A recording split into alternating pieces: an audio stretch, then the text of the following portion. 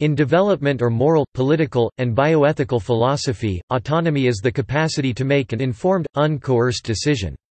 Autonomous organizations or institutions are independent or self-governing. Autonomy can also be defined from human resource perspective, and it means a level of discretion granted to an employee in his or her work. In such cases, autonomy is known to bring some sense of job satisfaction among the employees. Autonomy is a term that is also widely used and in the field of medicine. As a matter of fact, personal autonomy is greatly recognized and valued in health care. Sociology. In the sociology of knowledge, a branch of sociology, a controversy over the boundaries of autonomy stopped at the concept of relative autonomy, until a typology of autonomy was created and developed within science and technology studies. According to it, the contemporary form of science's existing autonomy is the reflexive autonomy. Actors and structures within the scientific field are able to translate or to reflect diverse themes presented by social and political fields, as well as influence them regarding the thematic choices on research projects. Topic: Institutional autonomy. Institutional autonomy is having the capacities as a legislator to be able to implant and pursue official goals. The institutions are responsible for finding the right amount of resources or modify their current plans, programs, courses, responsibilities, and services to be able to have the means fit the end. But in order to do so, they must counter the obstacles that can occur, such as social pressure and socio-economic difficulties. From a legislator's point of view, to increase institutional autonomy, conditions of self-management and institutional self-governance must be put in place. An increase in leadership and a redistribution of the responsibilities of decision-making would be beneficial to the research of resources. Institutional autonomy was often seen as a synonym for self-determination, and the government feared that it would lead institutions to an irredentist or secessionist state. But autonomy should be seen as the solution to the struggles of self-determination. Self-determination is a movement toward independence, whereas autonomy is a way to accommodate the separatist in a country.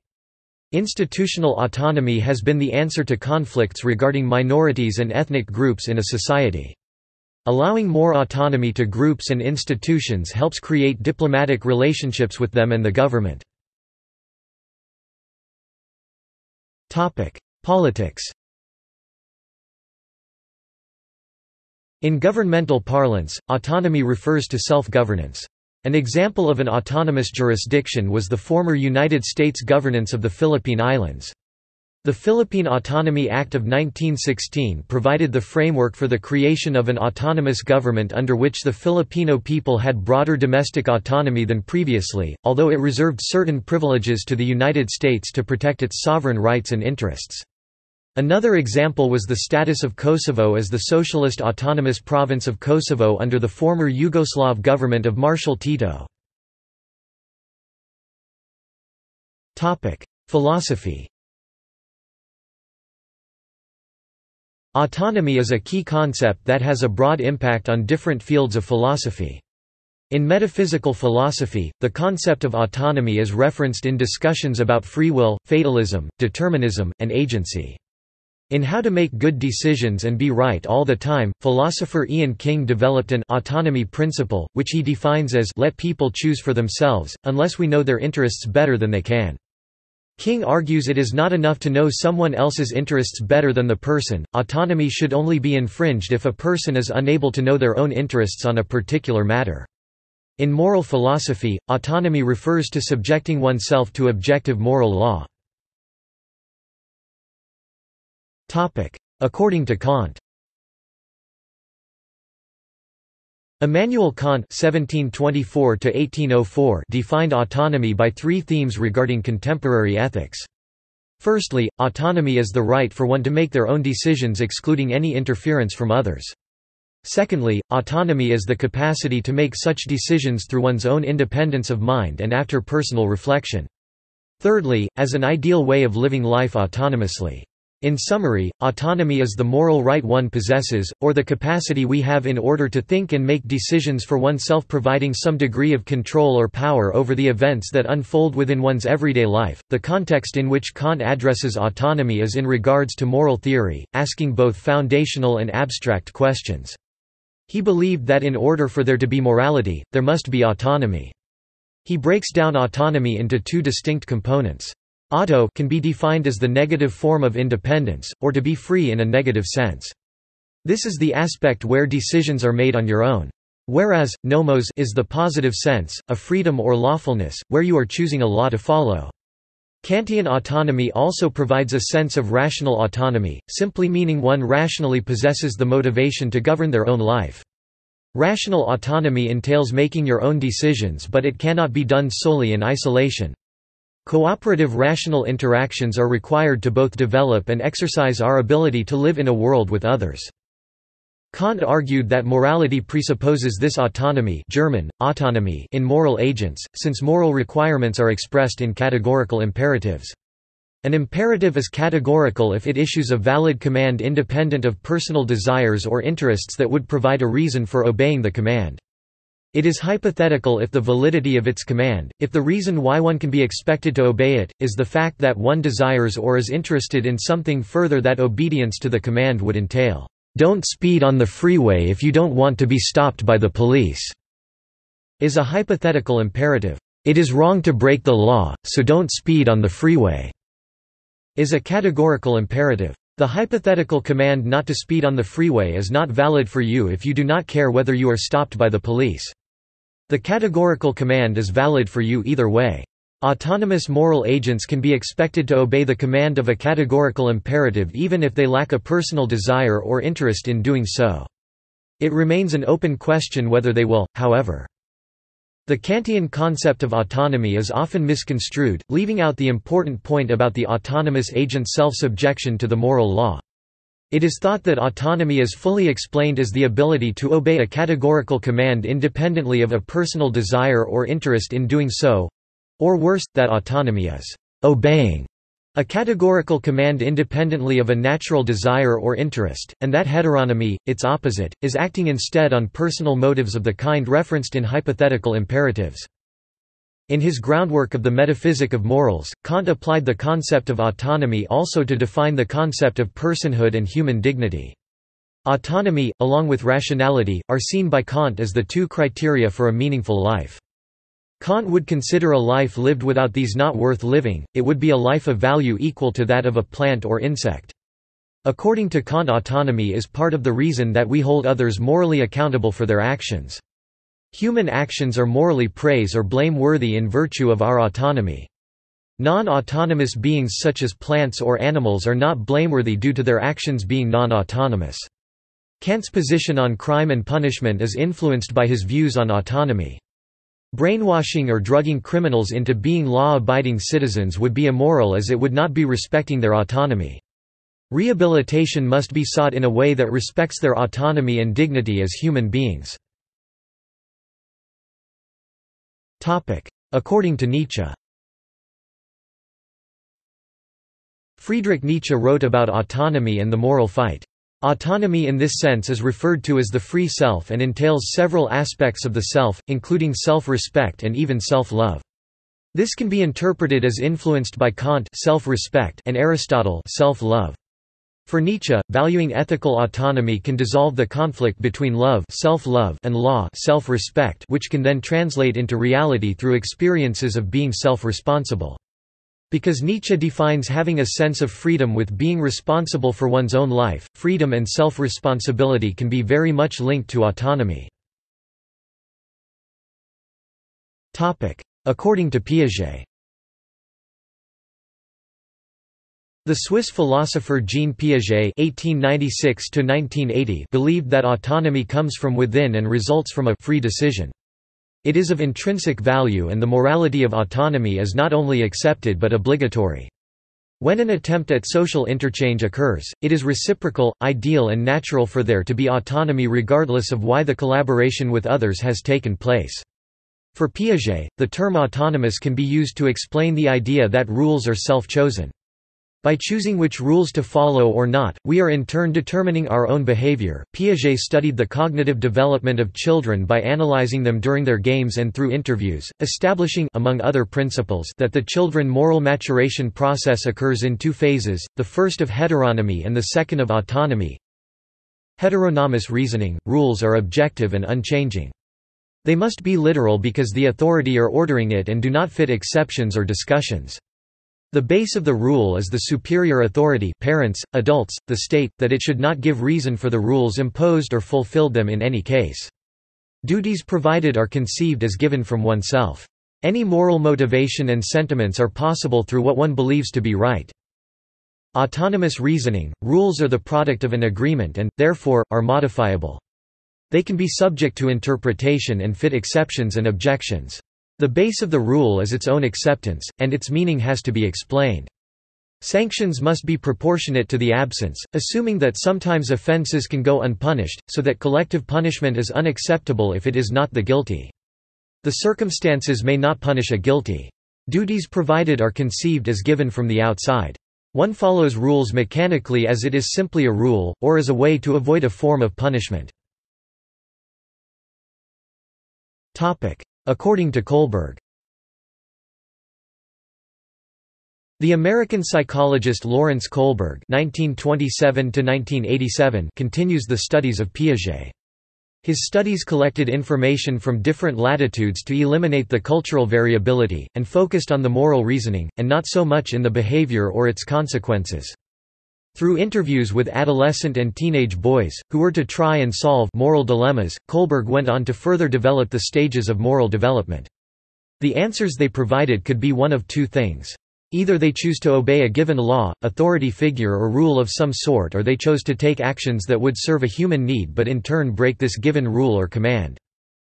The most popular moral dilemma asked involved the wife of a man approaching death due to a special type of cancer. Because the drug was too expensive to obtain on his own, and because the pharmacist who discovered and sold the drug had no compassion for him and only wanted profits, he stole it. Kohlberg asks these adolescent and teenage boys 10, 13 and 16-year-olds if they think that is what the husband should have done or not. Therefore, depending on their decisions, they provided answers to Kohlberg about deeper rationales and thoughts and determined what they value as important. This value then determined the structure of their moral reasoning. Kohlberg established 3 stages of morality, each of which is subdivided into 2 levels.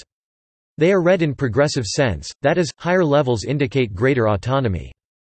Level 1, premoral, preconventional morality, standards are met or not met depending on the hedonistic or physical consequences.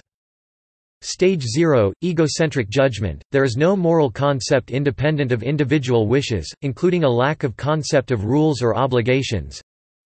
Stage 1, punishment obedience orientation, the rule is obeyed only to avoid punishment. Physical consequences determine goodness or badness and power is deferred to unquestioningly with no respect for the human or moral value, or the meaning of these consequences. Concern is for the self. Stage 2, instrumental relativist orientation, morals are individualistic and egocentric.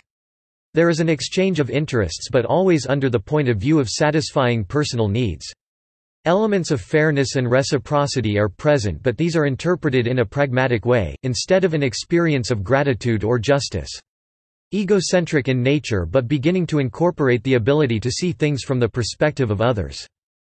Level 2, conventional morality, role conformity, rules are obeyed according to the established conventions of a society. Stage 3, good boy nice girl orientation, morals are conceived in accordance with the stereotypical social role. Rules are obeyed to obtain the approval of the immediate group and the right actions are judged based on what would please others or give the impression that one is a good person. Actions are evaluated according to intentions. Stage 4, law and order orientation, morals are judged in accordance with the authority of the system, or the needs of the social order. Laws and order are prioritized. Level 3, post-conventional morality, self-accepted moral principles, standards of moral behavior are internalized. Morals are governed by rational judgment, derived from a conscious reflection on the recognition of the value of the individual inside a conventionally established society. Stage 5 – Social contract orientation. There are individual rights and standards that have been lawfully established as basic universal values. Rules are agreed upon by through procedure and society comes to consensus through critical examination in order to benefit the greater good. Stage 6 – Universal principle orientation. Abstract ethical principles are obeyed on a personal level in addition to societal rules and conventions. Universal principles of justice, reciprocity, equality and human dignity are internalized, and if one fails to live up to these ideals, guilt or self-condemnation results. Child development. Autonomy in childhood and adolescence is when one strives to gain a sense of oneself as a separate, self-governing individual. Between ages 1 to 3, during the second stage of Erikson's and Freud's stages of development, the psychosocial crisis that occurs is autonomy versus shame and doubt. The significant event that occurs during this stage is that children must learn to be autonomous, and failure to do so may lead to the child doubting their own abilities and feel ashamed. When a child becomes autonomous, it allows them to explore and acquire new skills. Autonomy has two vital aspects wherein there is an emotional component where one relies more on themselves rather than their parents, and a behavioral component where one makes decisions independently by using their judgment. The styles of child rearing affect the development of a child's autonomy. Authoritative child rearing is the most successful approach, where the parents engage in autonomy granting appropriate to their age and abilities. Autonomy in adolescence is closely related to their quest for identity. In adolescence, parents and peers act as agents of influence. Peer influence in early adolescence may help the process of an adolescent to gradually become more autonomous by being less susceptible to parental or peer influence as they get older. In adolescence, the most important developmental task is to develop a healthy sense of autonomy.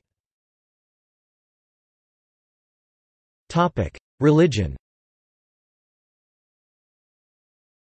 In Christianity, autonomy is manifested as a partial self-governance on various levels of church administration. During the history of Christianity, there were two basic types of autonomy. Some important parishes and monasteries have been given special autonomous rights and privileges, and the best-known example of monastic autonomy is the famous Eastern Orthodox monastic community on Mount Athos in Greece. On the other hand, administrative autonomy of entire ecclesiastical provinces has throughout history included various degrees of internal self-governance. In ecclesiology of Eastern Orthodox churches, there is a clear distinction between autonomy and autocephaly, since autocephalous churches have full self-governance and independence, while every autonomous church is subjected to some autocephalous church, having a certain degree of internal self-governance. Since every autonomous church had its own historical path to ecclesiastical autonomy, there are significant differences between various autonomous churches in respect of their particular degrees of self-governance. For example, churches that are autonomous can have their highest-ranking bishops, such as an archbishop or metropolitan, appointed or confirmed by the patriarch of the mother church from which it was granted its autonomy, but generally they remain self-governing in many other respects. In the history of Western Christianity, the question of ecclesiastical autonomy was also one of the most important questions, especially during the first centuries of Christianity, since various archbishops and metropolitans in Western Europe have often opposed centralizing tendencies of the Church of Rome. For example, the Roman Catholic Church is governed by its canon law, which applies to all Roman Catholic churches, which are thus not considered autonomous. Various denominations of Protestant churches usually have more decentralized power, and churches may be autonomous, thus having their own rules or laws of government, at the national, local, or even individual level. Sartre brings the notion of the Cartesian God being totally free and autonomous. He states that existence precedes essence, with God being the creator of the essences, eternal truths and divine will. This pure freedom of God relates to human freedom and autonomy, where a human is not subjected to pre-existing ideas and values. According to the First Amendment, in the United States of America, the federal government is restricted in building a national church. This is due to the First Amendment's recognizing people's freedoms to worship their faith according to their own beliefs. For example, the American government has removed the church from their sphere of authority due to the Church's historical impact on politics and their authority on the public. This was the beginning of the disestablishment process. The Protestant churches in the United States had a large impact on American culture, in the 19th century, where they organized the establishment of schools, hospitals, orphanages, colleges, magazines etc. This has brought up the famous, however, misinterpreted term of the separation of church and state. These churches lost the legislative and financial support from the state. The disestablishment process. The first disestablishment began with the introduction of the Bill of Rights. In the 20th century, due to the Great Depression of the 1930s and the completion of the Second World War, the American churches were revived. Specifically the Protestant churches. This was the beginning of the second disestablishment, where churches had become popular again but held no legislative power. One of the main reasons why the churches gained attendance and popularity was due to the baby boom, where soldiers came back from the Second World War and started their families. The large influx of newborns gave the churches a new wave of followers. However, these followers did not hold the same beliefs as their parents and brought upon the political, and religious revolutions of the 1960s. During the 1960s, the collapse of religious and cultural middle brought upon the third disestablishment. Religion became important to the individual and less likely the community. The changes brought from these revolutions significantly increased the personal autonomy of individuals due to the lack of structural restraints, giving their added freedom of choice. This concept is known as new voluntarism, where individuals have free choice on how to be religious and the free choice whether to be religious or not. Medicine. In a medical context, respect for a patient's personal autonomy is considered one of many fundamental ethical principles in medicine. Autonomy can be defined as the ability of the person to make his or her own decisions. This faith in autonomy is the central premise of the concept of informed consent and shared decision-making. This idea, while considered essential to today's practice of medicine, was developed in the last 50 years. According to Tom Beauchamp and James Childress in Principles of Biomedical Ethics, the Nuremberg trials detailed accounts of horrifyingly exploitative medical experiments, which violated the subject's physical integrity and personal autonomy. These incidences prompted calls for safeguards in medical research, such as the Nuremberg Code, which stressed the importance of voluntary participation in medical research. It is believed that the Nuremberg Code served as the premise for many current documents regarding research ethics. Respect for autonomy became incorporated in health care, and patients could be allowed to make personal decisions about the health care services that they receive. Notably, autonomy has several aspects as well as challenges that affect health care operations. The manner in which a patient is handled may undermine or support autonomy of a patient, and for this reason, the way a patient is communicated to becomes very crucial. A good relationship between a patient and a health care practitioner needs to be well defined to ensure that autonomy of a patient is respected. Just like in any other life situation, a patient would not like to be under the control of another person. The move to emphasize respect for patients' autonomy rose from the vulnerabilities that were pointed out in regards to autonomy. However, autonomy does not only apply in a research context. Users of the health care system have the right to be treated with respect for their autonomy, instead of being dominated by the physician. This is referred to as paternalism. While paternalism is meant to be overall good for the patient, this can very easily interfere with autonomy. Through the therapeutic relationship, a thoughtful dialogue between the client and the physician may lead to better outcomes for the client, as he or she is more of a participant in decision-making. Autonomy varies, and some patients find it overwhelming, especially the minors when faced with emergency situations. It is important to note that not every patient is capable of making an autonomous decision. Those who are unable to make the decisions prompt a challenge to medical practitioners, since it becomes difficult to determine the ability of a patient to make a decision. To some extent, it has been said that emphasis of autonomy in health care has undermined the practice of health care practitioners to improve the health of their patient as necessary. The scenario has led to tension in the relationship between a patient and a health care practitioner. This is because as much as a physician wants to prevent a patient from suffering, he or she still has to respect autonomy. Beneficence allows physicians to act responsibly in their practice, which may involve overlooking autonomy. The gap between a patient and a physician has led to problems because in other cases, the patients have complained of not being adequately informed. The 7 elements of informed consent as defined by Beauchamp and Childress include threshold elements, competence and voluntariness, information elements, disclosure, recommendation, and understanding, and consent elements, decision and authorization. Some philosophers such as Harry Frankfurt consider Beauchamp and Childress criteria insufficient. They claim that an action can only be considered autonomous if it involves the exercise of the capacity to form higher-order values about desires when acting intentionally. What this means is that patients may understand their situation and choices but would not be autonomous unless the patient is able to form value judgments about their reasons for choosing treatment options. They would not be acting autonomously. There are many different definitions of autonomy, many of which place the individual in a social context. See also, relational autonomy, which suggests that a person is defined through their relationships with others, and supported autonomy, which suggests that in specific circumstances it may be necessary to temporarily compromise the autonomy of the person in the short term in order to preserve their autonomy in the long term. Other definitions of the autonomy imagine the person as a contained and self-sufficient being whose rights should not be compromised under any circumstance. In certain unique circumstances, government may have the right to temporarily override the right to bodily integrity in order to preserve the life and well-being of the person. Such action can be described using the principle of supported autonomy, a concept that was developed to describe unique situations in mental health. Examples include the forced feeding of a person dying from the eating disorder anorexia nervosa, or the temporary treatment of a person living with a psychotic disorder with antipsychotic medication. While controversial, the principle of supported autonomy aligns with the role of government to protect the life and liberty of its citizens.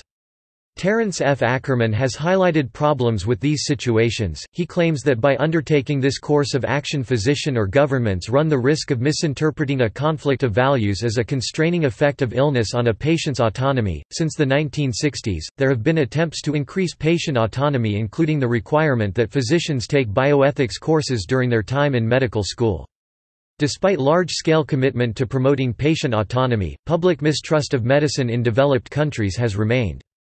Honora O'Neill has ascribed this lack of trust to medical institutions and professionals introducing measures that benefit themselves, not the patient.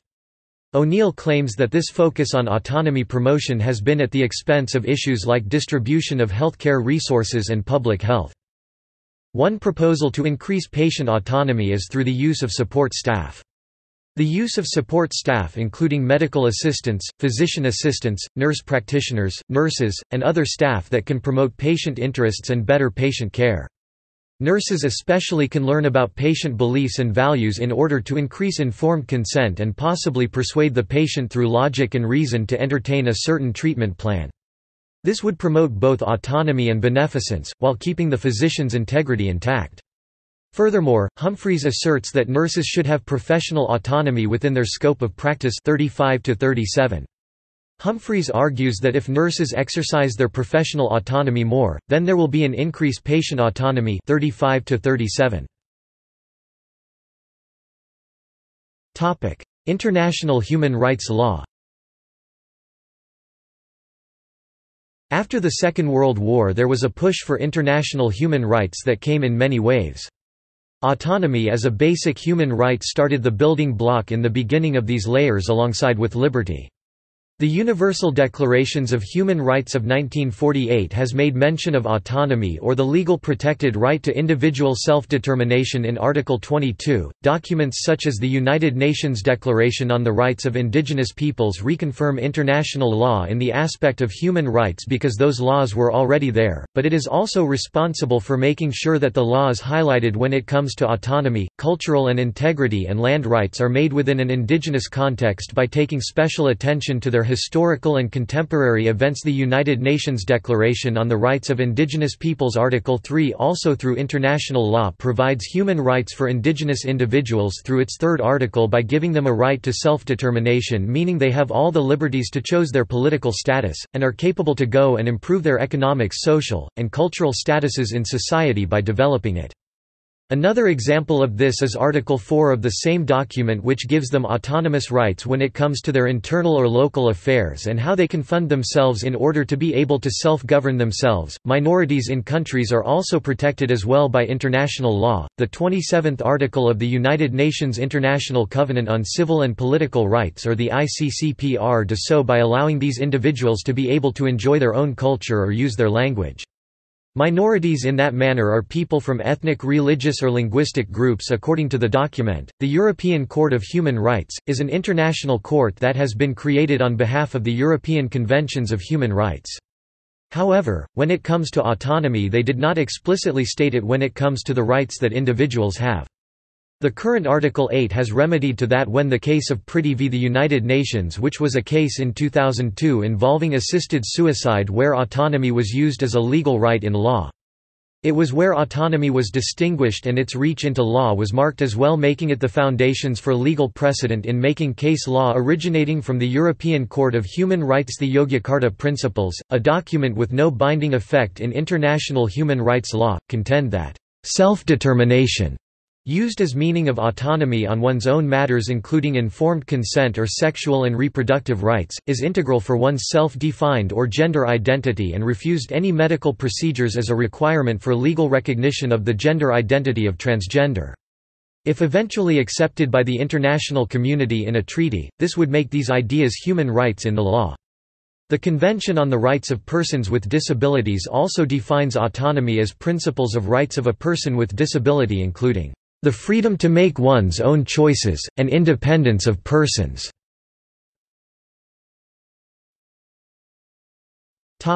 Celebrity culture on teenage autonomy. A study conducted by David C. Giles and John Maltby conveyed that after age-affecting factors were removed, a high emotional autonomy was a significant predictor of celebrity interest, as well as high attachment to peers with a low attachment to parents. Patterns of intense personal interest in celebrities was found to be conjunction with low levels of closeness and security. Furthermore, the results suggested that adults with a secondary group of pseudo-friends during development from parental attachment, usually focus solely on one particular celebrity, which could be due to difficulties in making this transition. Various uses. In computing, an autonomous peripheral is one that can be used with the computer turned off. Within self-determination theory in psychology, autonomy refers to autonomy support versus control, hypothesizing that autonomy-supportive social contexts tend to facilitate self-determined motivation, healthy development, and optimal functioning. In mathematical analysis, an ordinary differential equation is said to be autonomous if it is time-independent. In linguistics, an autonomous language is one which is independent of other languages, for example, has a standard, grammar books, dictionaries or literature, etc. In robotics, autonomy means independence of control. This characterization implies that autonomy is a property of the relation between two agents, in the case of robotics, of the relations between the designer and the autonomous robot. Self-sufficiency, situatedness, learning or development, and evolution increase an agent's degree of autonomy, according to Rolf Pfeiffer. In spaceflight, autonomy can also refer to manned missions that are operating without control by ground controllers. In economics, autonomous consumption is consumption expenditure when income levels are zero, making spending autonomous to income. In politics, autonomous territories are states wishing to retain territorial integrity in opposition to ethnic or indigenous demands for self-determination or independence, sovereignty. In anti-establishment activism, an autonomous space is another name for a non-governmental social center or free space for community interaction. In social psychology, autonomy is a personality trait characterized by a focus on personal achievement independence, and a preference for solitude, often labeled as an opposite of sociotropy. See also: Autonomism, List of autonomous areas by country, Cornelius Castoriadis, Direct democracy, Equality of autonomy, Flat organization, Takis Fotopoulos. Home rule. Personal boundaries. Self-determination theory. Self-governing colony. Sui iuris. Teaching for social justice. Viable system model. Workplace democracy. References. Sources. Meyendorff, John 1989. Imperial Unity and Christian Divisions, The Church 450–680 AD. The Church in History. 2. Crestwood, N.Y., St. Vladimir's Seminary Press. ISBN 978-0-88-141056-3. External links. The dictionary definition of autonomy at Wiktionary. Kastner, Jens. Autonomy. 2015. University Bielefeld, Center for Inter-American Studies.